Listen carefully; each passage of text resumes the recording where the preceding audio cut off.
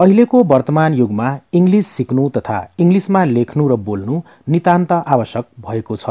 Higher education प्राप्त गर्नको लागि होस् या उच्च तहमा जागिर खानको लागि होस्, इंग्लिशमा शुद्ध लेख्ने र बोल्ने क्षमता हामीमा हुनै पर्ने हुन्छ। त्यति मात्र होइन, यदि हामीले इंग्लिश ल्याङ्ग्वेजमा फरर बोल्यौं भने हामीलाई सबैले सम्मान दिन्छन् र साथै माया पनि गर्दछन्। मिठो इंग्लिश भाषामा बोलेर हामीले अरूको मनलाई पनि सजिलैसँग जित्न सक्छौं, किन भन्दा हाम्रो देशमा अहिले इंग्लिश बोल्नेहरूको धेरै नै महत्त्व छ।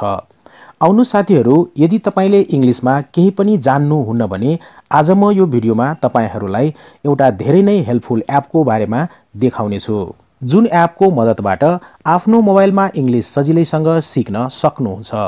घर बसी फुर्सदको बेलामा 24 घण्टामा कम्तीमा 1 घण्टा समय यो एपमा दिनुभयो भने केही महिनाभित्र नै तपाईले इंग्लिश बोल्न र लेख्न सिक्न सक्नुहुन्छ भन्ने मेरो विश्वास रहेको छ। नमस्ते, म हुँ ओनिक र अहिले तपाईहरूले हेर्दै हुनुहुन्छ ओनिक कम्प्युटर युट्युब च्यानल। साथीहरू, यदि तपाईले अहिलेसम्म पनि यो च्यानललाई सब्स्क्राइब गर्नुभएको छैन भने सब्स्क्राइब गर्नुहोला र त्यस्तै गरिकन बेल आइकनमा ट्याप गर्नको लागि नबिर्सिनुहोला नयाँ भिडियोहरूको जानकारी तथा इन्फर्मेसन पाउनको लागि। साथीहरू, यो च्यानललाई तपाईले अवश्य नै सब्स्क्राइब गर्नुहोला, किन भन्दा यो च्यानलमा दैनिक रूपमा तपाईले नयाँ भिडियोहरू हेर्न सक्नुहुन्छ। अब आजको विषयवस्तुतिर लागौं। अब यसको लागि तपाईले आफ्नो मोबाइलमा चाहिँ एउटा एप इन्स्टल गर्नुपर्ने हुन्छ। अब यो एप चाहिँ तपाईले आफ्नो मोबाइलमा कसरी इन्स्टल गर्न सक्नुहुन्छ त्यो कुरा चाहिँ म चाहिँ यो भिडियोको अन्त्यतिर देखाउने छु। त्यो भन्दा पहिले यो एपमा हामी चाहिँ जान्छौं। अब तपाईले एपलाई चाहिँ ओपन गर्दाखेरि यस्तो प्रकारको सुरुको इन्टरफेस तपाईले हेर्न सक्नुहुन्छ। 30 दिनमा इंग्लिश फरर। त्यसपछि तपाई चाहिँ एप भित्र छिर्न सक्नुहुन्छ। अब तपाई एप भित्र आइसकेपछि यस्तो प्रकारको इन्टरफेस हेर्न सक्नुहुन्छ। अब यहाँ तपाईले चाहिँ विभिन्न प्रकारको लेसनहरू हेर्न सक्नुहुन्छ। यदि तपाईलाई इंग्लिशमा केही पनि आउँदैन भने चिन्ता नगर्नुस्, तपाईले अब यहाँ चाहिँ भाग 1 बाट सुरु गर्न सक्नुहुन्छ। सबभन्दा पहिले यो इमेजमा चाहिँ तपाईले ट्याप गर्नुहोला। ट्याप गरिसकेपछि तपाईले यहाँ चाहिँ विस्मय बोधक इन्टरजेक्सनको बारेमा चाहिँ पढ्न सक्नुहुन्छ। यहाँ चाहिँ तपाईले इन्टरजेक्सनको बारेमा पढ्नुहोला र त्यस्तै यहाँ इक्जाम्पल तपाईले हेर्न सक्नुहुन्छ गुड। यहाँ चाहिँ तपाईले सजिलैसँग इंग्लिश वर्डको प्रोनाउन्सिएसन जान्न सक्नुहुन्छ। जस्तै यहाँ चाहिँ GOOD गुड लेखेको छ, तपाईले यहाँ प्रोनाउन्सिएसन पनि नेपालीमा पढ्न सक्नुहुन्छ। गुड मिन्स चाहिँ राम्रो हुन्छ भन्ने कुरा तपाईले यहाँ सिक्नु पर्ने हुन्छ।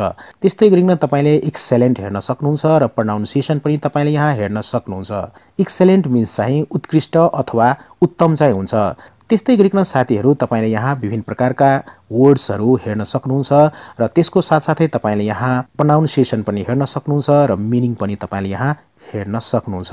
त्यसरी नै ब्याक गर्नुहोला। त्यस्तै गरिकन यहाँ विभिन्न प्रकारका टपिकहरू छ, तपाईले यहाँ जान्न सक्नुहुन्छ। जस्तै यसलाई चाहिँ ट्याप गर्नुहोला। यहाँ चाहिँ तपाईले भावेल्सको बारेमा जान्न सक्नुहुन्छ। जस्तै यहाँ भावेल्सको बारेमा दिएको छ, तपाईले यहाँ भावेल्सको बारेमा जान्न सक्नुहुन्छ, पढ्न सक्नुहुन्छ र युज पनि यहाँ तपाईले हेर्न सक्नुहुन्छ। त्यस्तै गरिकन तपाईले यहाँ चाहिँ भावेल्स पार्ट 2 को बारेमा हेर्न सक्नुहुन्छ र यहाँ चाहिँ तपाईले चाहिँ केही व्यञ्जन वर्णको बारेमा पनि जान्न सक्नुहुन्छ। कन्सोनेन्टको बारेमा चाहिँ तपाईले यहाँ चाहिँ सिक्न सक्नुहुन्छ। यहाँ चाहिँ तपाईले कन्सोनेन्टको बारेमा जान्न सक्नुहुन्छ र यहाँ प्रयोग पनि तपाईले पढ्न सक्नुहुन्छ, यहाँबाट सिक्न सक्नुहुन्छ प्रत्येक कन्सोनेन्टको। त्यस्तै गरी यहाँ विभिन्न टपिकहरू रहेका छन्, तपाईले चाहिँ हेर्नुहोला। सबभन्दा प्रमुख कुरा, अब तपाईले आफ्नो स्क्रिनको लेफ्ट साइडको टपमा चाहिँ 3 वटा धर्साहरू हेर्न सक्नुहुन्छ। त्यसमा चाहिँ ट्याप गर्नुहोला। अब तपाईले यहाँ चाहिँ 2टा सेक्सन हेर्न सक्नुहुन्छ। पहिलो सेक्सन रहेको छ सर्टकट भनेर, तपाईले यहाँ हेर्न सक्नुहुन्छ, नेपालीमा लेखिएको छ। त्यस्तै गरिकन दोस्रो सेक्सन रहेको छ कसरी बोल्ने भनेर। त्यस्तै गरिकन अब यहाँ सर्टकटमा तपाईले हेर्न सक्नुहुन्छ, विभिन्न प्रकारका टपिकहरू देख्न सक्नुहुन्छ र प्रत्येक दिन चाहिँ तपाईले यहाँ सर्टकट सेक्सनमा चाहिँ तपाईको यो एप्लिकेसन अपडेट भएको तपाईले हेर्न सक्नुहुन्छ। त्यस्तै गरिकन यहाँ तपाईले अब चाहिँ सुरु गर्नुपर्ने हुन्छ दोस्रो चाहिँ सेक्सनबाट।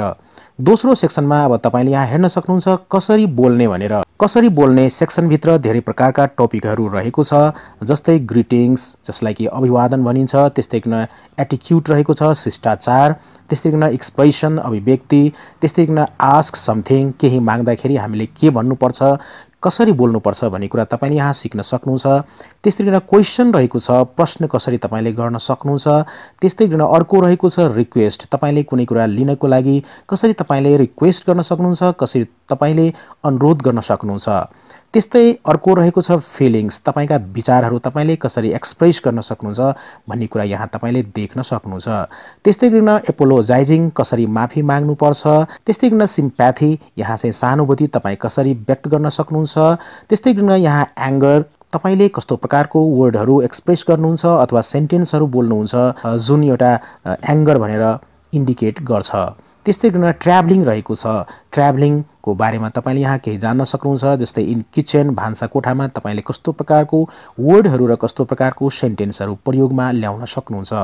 त्यस्तै गरिन इन टेम्पल रहेको छ, मन्दिरमा तपाईले कस्तो प्रकारको एक्सप्रेसनहरू, कस्तो प्रकारको वर्डहरू चयन गर्नुहुन्छ त्यो कुरा तपाईले यहाँ जान्न सक्नुहुन्छ। त्यस्तै गरिन सपिङ रहेको छ, बजारमा तपाईले यदि सामान किन्नको लागि जानुभएको छ भने, सपिङ गर्नको लागि जानुभएको छ भने कस्तो प्रकारको शब्दहरू तपाईले प्रयोगमा ल्याउन सक्नुहुन्छ भन्ने कुरा तपाईले यहाँ सिक्न सक्नुहुन्छ। त्यस्तै वेदरको बारेमा रहेको छ, मौसमको बारेमा सोद्धाखेरि कस्तो प्रकारको तपाईले सेन्टेन्स बनाउन सक्नुहुन्छ। त्यस्तै गरिन विसेजको बारेमा अरूलाई बधाई दिन तपाईले चाहनुहुन्छ भने तपाईले कस्तो प्रकारको सेन्टेन्स चाहिँ एक्सप्रेसन चाहिँ युज गर्न सक्नुहुन्छ। त्यस्तै गरिन फोन रहेको छ, फोनमा कुराकानी गर्दा कस्तो प्रकारको सेन्टेन्सहरू तपाईले युज गर्न सक्नुहुन्छ भन्ने कुरा यसमा हेर्न सक्नुहुन्छ। यहाँ चाहिँ सबभन्दा पहिले तपाईले ग्रिटिङमा जानुहोला। जस्तै ग्रिटिङ्स, अभिवादन, यस टपिकमा चाहिँ तपाईले यहाँ ट्याप गर्नुहोला। ट्याप गरिसकेपछि तपाईले यहाँ विभिन्न प्रकारका लेसनहरू हेर्न सक्नुहुन्छ। सबभन्दा पहिले म तपाईहरुलाई यहाँ ग्रिटिङ्समा केही देखाउन गएको छु, यसमा चाहिँ ट्याप गर्नुहोला। ट्याप गरिसकेपछि तपाईले यहाँ ग्रिटिङ्स, जसलाई कि अभिवादन भनिन्छ, अभिवादन भनेको के हो, जस्तै हामी नमस्कार, नमस्ते, दर्शन, ढोक गरे है भन्दाखेरि यो चाहिँ ग्रिटिङ्स हो, इङ्ग्लिसमा हामीले बुझ्नुपर्ने हुन्छ। त्यस्तै गरिन हामी चाहिँ इङ्ग्लिसमा चाहिँ बिहानको बेलामा गुड मर्निङ भन्छौँ, त्यस्तै गरिन दिउँसोको बेलामा गुड आफ्टरनुन भन्छौँ, त्यस्तै गरिन बेलुकीको बेलामा चाहिँ हामी गुड इभिनिङ भन्छौँ। त्यस्तै गरिन यिनीहरू चाहिँ ग्रिटिङ्स हो भन्ने कुरा तपाईले बुझ्नुपर्ने हुन्छ। त्यस्तै गरिन यहाँ चाहिँ गुड नाइट पनि भनिएको छ। गुड नाइट खास गरेर फेयरवेलको लागि प्रयोग गरिन्छ। हामी एकअर्काबाट टाढा हुन्छौँ केही क्षणको लागि, त्यस्तो अवस्थामा हामीले गुड नाइटको प्रयोग गर्छौँ। जस्तै राति सुत्नुभन्दा अगाडि हामी आफ्नो फादर, मदर र ब्रदर, सिस्टर्सहरूलाई गुड नाइट भनेर चाहिँ हामी आफ्नो बेडतिर लाग्छौँ। त्यस्तै गरिन यदि तपाईँ आफ्नो साथीहरूसँग 8 बजेपछि चाहिँ छुट्दै हुनुहुन्छ भने र आफ्नो आफ्नो घर फर्किँदै हुनुहुन्छ भने त्यति बेला तपाईँले चाहिँ गुड नाइट भन्न सक्नुहुन्छ। यी कुराहरूको बारेमा तपाईँले यहाँ विभिन्न जानकारी लिन सक्नुहुन्छ। इङ्ग्लिसमा पनि दिएको छ, त्यस्तै गरिन नेपालीमा पनि दिएको छ, प्रोनाउन्सिएसन दिएको छ, त्यसको अर्थ दिएको छ। तपाईँले सजिलैसँग यहाँ चाहिँ सिक्न सक्नुहुन्छ प्रत्येक कुराहरू एकदम डिटेलमा। त्यस्तै गरिकन यहाँ रहेको छ शुभ यात्रा, यसमा चाहिँ ट्याप गर्नुहोला। जस्तै शुभ यात्रा गर्ने बेलामा कस्ता प्रकारका वर्डहरू तपाईले युज गर्न सक्नुहुन्छ। जस्तै इङ्ग्लिसमा यहाँ तपाईले हेर्न सक्नुहुन्छ ह्याभ अ सेफ जर्नी। यदि तपाईको मित्र कुनै यात्रामा जाँदै हुनुहुन्छ भने, कहीँ बाहिर जाँदै हुनुहुन्छ भने तपाईले भन्न सक्नुहुन्छ ह्याभ अ सेफ जर्नी भनेर। अब यसको प्रोनाउन्सिएसन तपाईले यहाँ हेर्न सक्नुहुन्छ, ह्याभ अ सेफ जर्नी भनेर। यसको अर्थ तपाईले यहाँ हेर्न सक्नुहुन्छ नेपालीमा शुभ यात्रा, यहाँ इङ्ग्लिस लिपिमा पनि तपाईले हेर्न सक्नुहुन्छ शुभ यात्रा भनेर। यसरी गरिकन तपाईले एकदम सजिलैसँग इङ्ग्लिस कसरी बोल्ने र कसरी लेख्ने भन्ने कुरा सिक्न सक्नुहुन्छ। त्यस्तै गरिन अब चाहिँ यहाँ ट्याप गर्नुहोला। ट्याप गरिसकेपछि अब चाहिँ तपाईले एटिट्युड शिष्टाचारमा आउनुहोला र यहाँ चाहिँ तपाईले हेर्न सक्नुहुन्छ शिष्टाचार, एटिट्युड, यसमा चाहिँ ट्याप गर्नुहोला। एटिट्युड भनेको के हो, शिष्टाचार भनेको के हो, त्यो कुरा चाहिँ तपाईले यहाँ जान्न सक्नुहुन्छ। जस्तै यहाँ इङ्ग्लिस वर्डहरू दिएको छ सरी र त्यसकै प्रोनाउन्सिएसन तपाईले यसरी लिन सक्नुहुन्छ सरी भनेर, अनि इङ्ग्लिसमा दुखित भन्ने अर्थ हुन्छ यसको। त्यस्तै गरिन तपाईले यहाँ प्लिज भन्न सक्नुहुन्छ। प्लिजको प्रोनाउन्सिएसन तपाईले यहाँ नेपालीमा पढ्न सक्नुहुन्छ। त्यस्तै गरिन प्लिजको नेपाली अर्थ चाहिँ कृपया हुन्छ। त्यस्तै गरिन तपाईले अर्को वर्ड पढ्न सक्नुहुन्छ यहाँ वेलकम भनेर। वेलकमको प्रोनाउन्सिएसन दिएको छ। त्यस्तै गरिन वेलकमको अर्थ चाहिँ स्वागत हुन्छ भनेर। यहाँ तपाईले इङ्ग्लिस वर्डहरू पढ्न सक्नुहुन्छ र त्यस्तै गरिन यी इङ्ग्लिस वर्डहरूका प्रोनाउन्सिएसन तपाईले यहाँ हेर्न सक्नुहुन्छ दोस्रो चाहिँ कलममा, र तेस्रो कलममा तपाईले इङ्ग्लिस वर्डका मिनिङ हेर्न सक्नुहुन्छ। यसरी गरेर तपाईले विभिन्न प्रकारका शब्दहरू सिक्न सक्नुहुन्छ। यी शब्दहरूलाई तपाईले शिष्टाचार भनेर सिक्न सक्नुहुन्छ।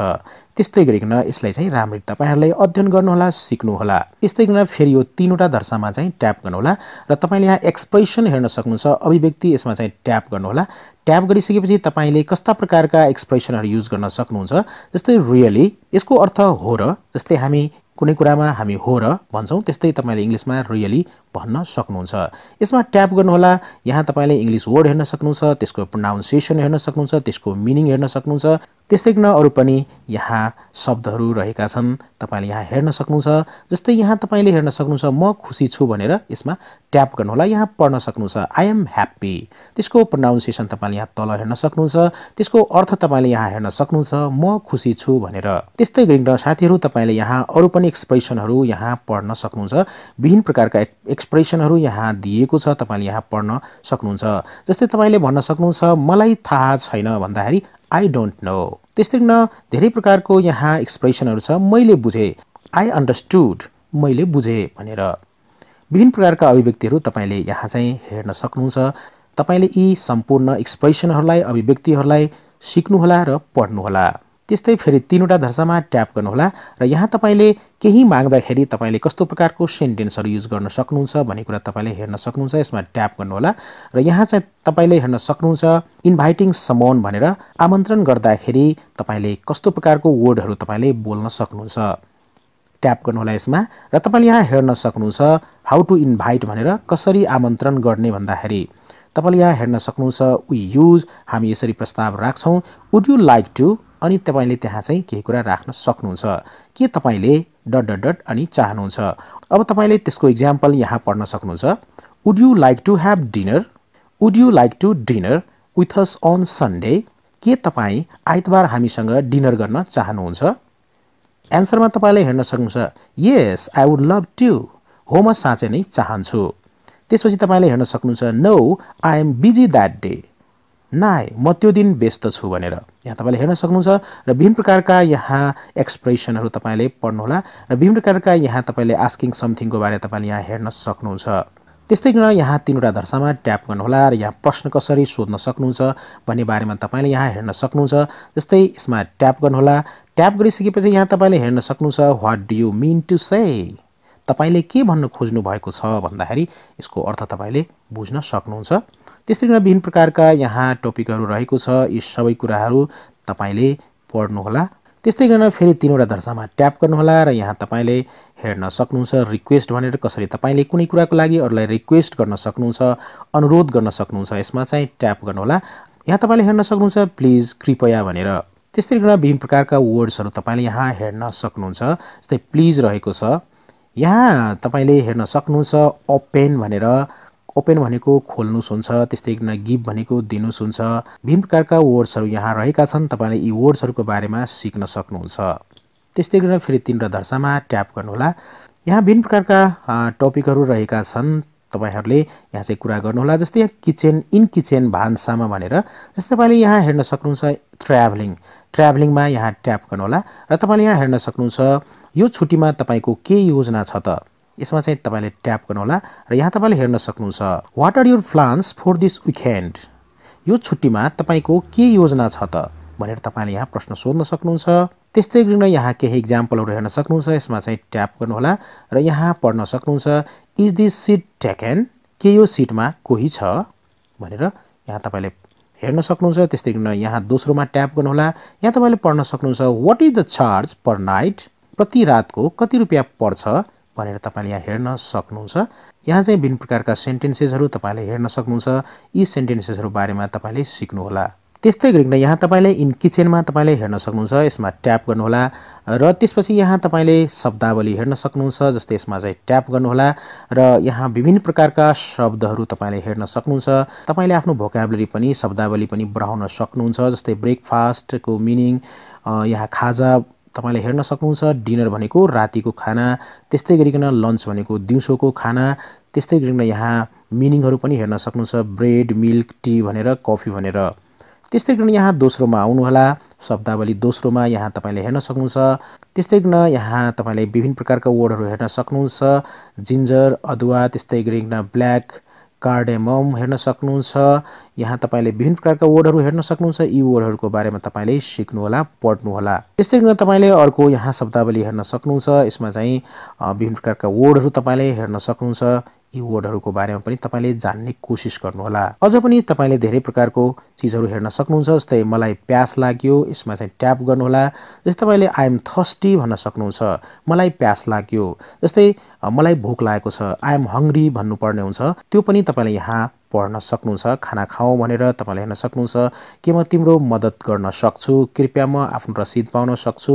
यी सम्पूर्ण सेन्टेन्सहरूलाई, वर्ड्सहरूलाई तपाईले कमान्ड चाहिँ गर्नुहोला। त्यस्तै गर्न तपाईले यहाँ शपिङ हेर्न सक्नुहुन्छ, यसमा ट्याप गर्नुहोला र यहाँ लुगाको आकारहरू, साइज अफ क्लोथ्स यहाँ दिएको छ। यसको बारेमा तपाईले यहाँ धेरै कुरा सिक्न सक्नुहुन्छ। टु स्मल धेरै सानो, टु बिग धेरै ठुलो, टु टाइट धेरै साँघुरो, टु लुज धेरै खुकुलो यहाँ पढ्न सक्नुहुन्छ तपाईले चाहिँ। त्यस्तै गर्न दोस्रोमा ट्याप गर्नुहोला र यहाँ तपाईले जान्न सक्नुहुन्छ कुनै लुगा तपाईलाई फिट हुन्छ कि हुँदैन भन्ने कुरा ट्राई गर्न चाहनुहुन्छ भने तपाईले सोध्न सक्नुहुन्छ, can I try this on, के म यो प्रयास गर्न सक्छु भनेर कुराहरू यहाँ तपाईले सोध्न सक्नुहुन्छ। त्यस्तै गरिकन तपाईले यहाँ फोनमा चाहिँ हेर्न सक्नुहुन्छ कुराकानी, यसमा चाहिँ ट्याप गर्नुहोला र यहाँ तपाईले पहिलोमा चाहिँ ट्याप गर्नुहोला। यहाँ तपाईले हेर्न सक्नुहुन्छ हु इज कलिङ, को बोल्दै हुनुहुन्छ, को बोल्नु भयो होला भनेर तपाईले बुझ्न सक्नुहुन्छ। त्यसरी नै दोस्रोमा ट्याप गर्नुहोला, यहाँ तपाईले हेर्न सक्नुहुन्छ can I know your name please, कृपया के म तपाईको नाम जान्न सक्छु। त्यस्तै गरिकन तपाईले अर्को हेर्न सक्नुहुन्छ, ट्याप गर्नुहोला यसमा could I speak to Krishna please, के म कृष्णसँग कुराकानी गर्न सक्छु त। त्यस्तै गरिकन यहाँ हेर्न सक्नुहुन्छ अर्को, यहाँ ट्याप गर्नुहोला यसमा होल्ड दिस लाइन प्लिज, कृपया प्रतीक्षा गर्नुहोस्। त्यस्तै अरू धेरै रहेका छन्, तपाईले यहाँबाट पढ्न सक्नुहुन्छ, हेर्न सक्नुहुन्छ। यसरी साथीहरू तपाईले यो एपको सहयोगबाट यदि तपाईले 24 घण्टामा 1 घण्टा टाइम मात्रै तपाईले घर बसी बसी दिनुभयो भने पक्कै पनि यो एपको सहयोगबाट तपाईले धेरै कुरा सिक्न सक्नुहुन्छ इङ्ग्लिसमा। र एक दिन आएर तपाईले सही शुद्ध ढंगले तपाईले लेख्न सक्नुहुन्छ र बोल्न सक्नुहुन्छ। यदि तपाईले प्रयास गर्न चाहनुहुन्छ भने सबै कुरो चाहिँ अभ्यासमा आधारित छ। यदि तपाईले मेहनत गर्नुहुन्छ भने, तपाईले अभ्यास गर्नुहुन्छ भने पक्कै पनि तपाई अगाडि बढ्नुहुन्छ र इङ्ग्लिसलाई कमान्ड गर्न सक्नुहुन्छ। बेस्ट अफ लक भन्न चाहन्छु म आफ्नो तर्फबाट। अब तपाईले यो एपलाई चाहिँ आफ्नो मोबाइलमा इन्स्टल गर्नको लागि प्ले स्टोरमा चाहिँ जानुहोला। त्यस्तै गरिकन सर्च बक्समा लर्न इङ्ग्लिश इन नेपाली लेखिसकेपछि अब तपाईले यहाँबाट सर्च गर्नुहोला। सर्च गरिसकेपछि तपाईले यहाँ तेस्रो एप चाहिँ हेर्न सक्नुहुन्छ, लर्न इङ्ग्लिश इन नेपाली, यसमा चाहिँ ट्याप गर्नुहोला। अब यहाँ तपाईले एप चाहिँ हेर्न सक्नुहुन्छ, लर्न इङ्ग्लिश इन नेपाली। अब तपाईले यो एपको आइकन चाहिँ राम्ररी हेर्नुहोला, 30 दिनमा अंग्रेजी फरर भनेर। अब तपाईले यो एपलाई चाहिँ आफ्नो मोबाइलमा इन्स्टल गर्नुहोला। यो एपलाई चाहिँ मैले आफ्नो मोबाइलमा इन्स्टल गरिसकेको छु। तपाईले अब चाहिँ यहाँ ओपन गर्नुहोला। ओपन गरिसकेपछि इन्टरफेसमा हेर्न सक्नुहुन्छ 30 दिनमा अंग्रेजी फरर भनेर। त्यस्तै गर्न यो एप चाहिँ ओपन भएको तपाईले यहाँबाट हेर्न सक्नुहुन्छ। हस् साथीहरु, यो भिडियोमा यति मात्रै। यदि यो भिडियो तपाईहरुलाई राम्रो लाग्यो भने यो भिडियोलाई लाइक गर्नुहोला। त्यस्तै गर्न यो भिडियोको बारेमा अरु पनि साथीहरुलाई जानकारी होस् भने चाहनुहुन्छ भने यो भिडियोलाई शेयर गर्नुहोला। त्यस्तै गर्न यो भिडियोको बारेमा तपाईसँग कुनै पनि प्रकारको प्रश्न अथवा जिज्ञासा छन् भने यो भिडियोको कमेन्ट बक्समा लेखेर हामीलाई जानकारी चाहिँ गराउनुहोला। अन्तमा जाँदै साथीहरु, तपाईहरुलाई एउटा सानो अनुरोध गर्न चाहन्छु, ओनिक कम्प्युटर युट्युब च्यानललाई सब्स्क्राइब गर्नुहोला र बेल आइकनमा ट्याप गर्नको लागि नबिर्सिनुहोला नयाँ भिडियोहरुको जानकारी पाउनको लागि। यो च्यानललाई तपाईहरुले अवश्य नै सब्स्क्राइब गर्नुहोला, किन भन्दा दैनिक रूपमा तपाईले यो च्यानलमा नयाँ भिडियोहरु पाउन सक्नुहुन्छ। तपाईहरुको समय शुभ रहोस् भन्दै यो भिडियोबाट बिदा लिन चाहन्छु। Take care, good by, Jay Nepal.